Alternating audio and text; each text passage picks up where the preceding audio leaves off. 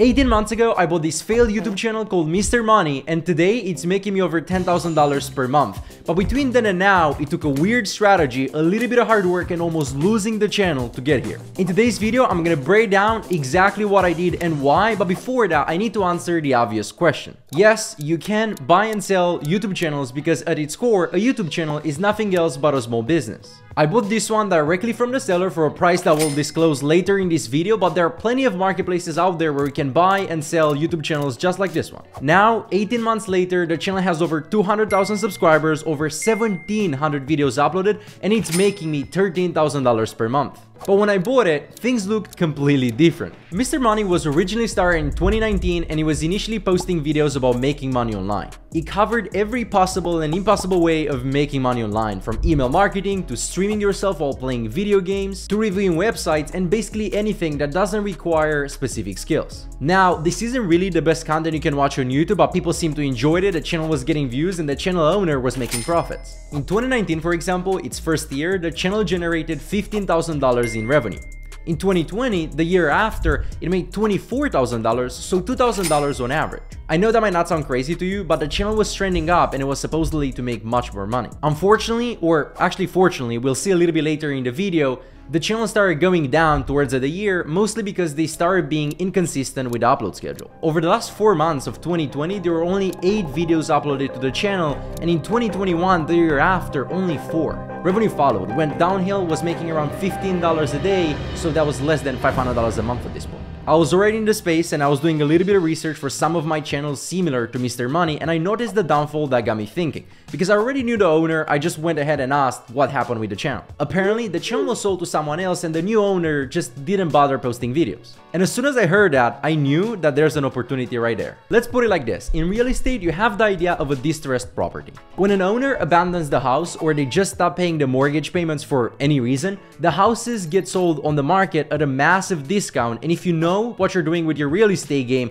you can turn that into an amazing opportunity for you to profit. Now, same thing with this YouTube channel. It wasn't really on the market, it wasn't available for sale, but I personally had access to the deal. And I knew that if I could get a very good purchase price, I could turn it into a money generating asset. Now hear this out. The original sale price was $25,000, and only a couple months later, I was able to get in and scoop the channel for only $10,000. I saved basically $15,000 that I got on that deal. Now, that's not too shabby if you ask me, but I know some of you guys out there might be wondering yourselves, why would I pay money to purchase a channel when anybody can create one in seconds for free? Well, the important asset that I was paying for wasn't necessarily the channel, but the audience. When I bought Mr. Money in December 2021, the channel had 120,000 subscribers, a bunch of backlog videos, and also a $45,000 revenue track record. My goal was to leverage all of those and help me to get the channel profitable faster than I would have normally done with a channel that I would have started from scratch. And luckily, I didn't have to figure out all the systems and processes, get a team involved,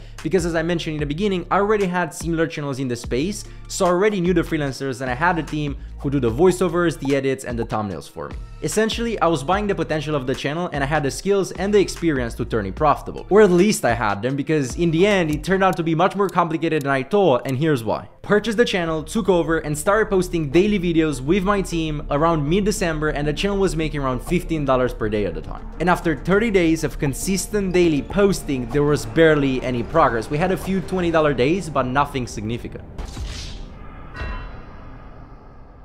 Now, when I bought the channel, I was expecting to turn it around much faster, maybe a week, maybe 2, and now looking back, that was a little bit foolish of me, because it's hard, even if you have an audience, even if you have a big channel, to turn it around that fast, especially in a niche like that. But with the traction we were getting, it was definitely not going to happen. Honestly, I remember being very worried at this point because this was the first big channel I purchased. I spent money on buying it and I was spending money every day on producing content. I did not just want to keep spending money and wasting it each and every single day for the next couple of months. But on the other hand, I couldn't give up on the project either, because by now I was probably $12,000 in the red and I was basically forced to find a solution I had to make it work. And then I saw another channel posting similar videos, growing incredibly fast, but they were doing something very new at the time. They were posting 3 videos each and every single day.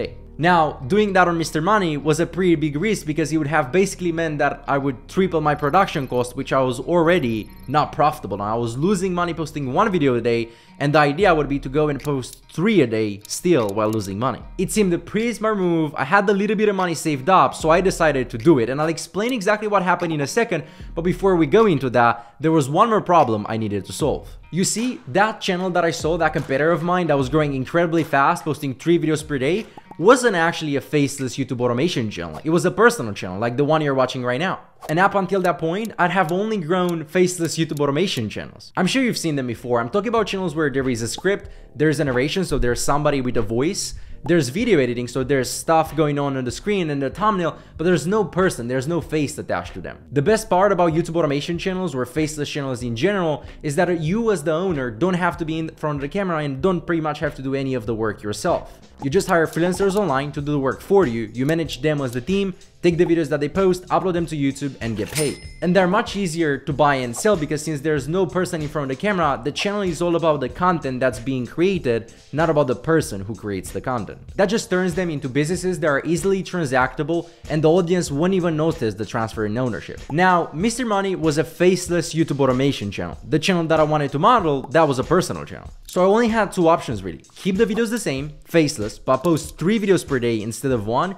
or get somebody to be the face of my YouTube automation channel. Now, getting somebody to be the face of a YouTube channel they don't own can be pretty tricky as you can imagine, but luckily for me, I had a student and a friend of mine with whom I've worked in the past who agreed to do the videos for me, and we basically partnered up on the channel. I went the risk and went with option number 2. Now, Mr. Money was not faceless anymore, but was still a YouTube automation channel, a YouTube business where I, the owner, didn't need to create any of the content myself. Here's how we went. We started posting 3 videos a day at the start of 2020.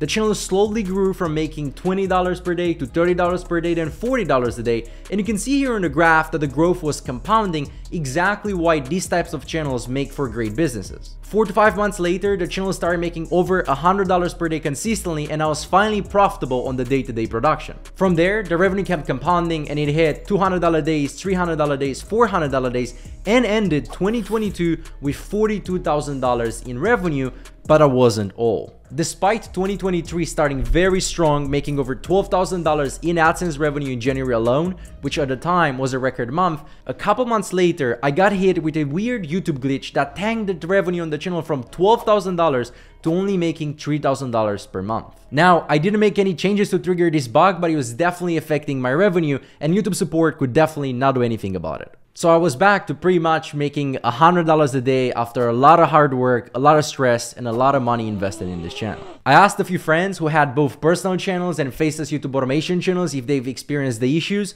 Some of them did, some of them didn't, but what was certain, none of us knew how to figure it out and how to stop the glitch from happening. After seeing the potential that the channel had by making $12,000 in a single month and $10,000, $8,000 months prior, I definitely knew I could grow the channel even faster, even bigger if it wasn't for the glitch, but there was actually one more problem I had to solve if I wanted that to come true. My partner, the guy who I hired to be the face of the channel, wasn't really excited about the project anymore because for him, he had to be the one in front of the camera multiple hours each and every single day, barely making money at this point. So this could have literally been the end of the story. But we came up with another crazy idea, and this time it could really make or break the channel. We hired a new guy to be the face of the channel. Now, this also came with a little bit of risk because what if his videos sucked? What if the audience wouldn't have enjoyed his videos and the entire channel would have thanked everybody leaving? As you can probably predict from this story, I took the risk one more time and we kept posting. The next thing you know, 2 months later, YouTube fixed the glitch. The revenue of the channel climbed back up to $5,000, $6,000, $8,000 in a single month,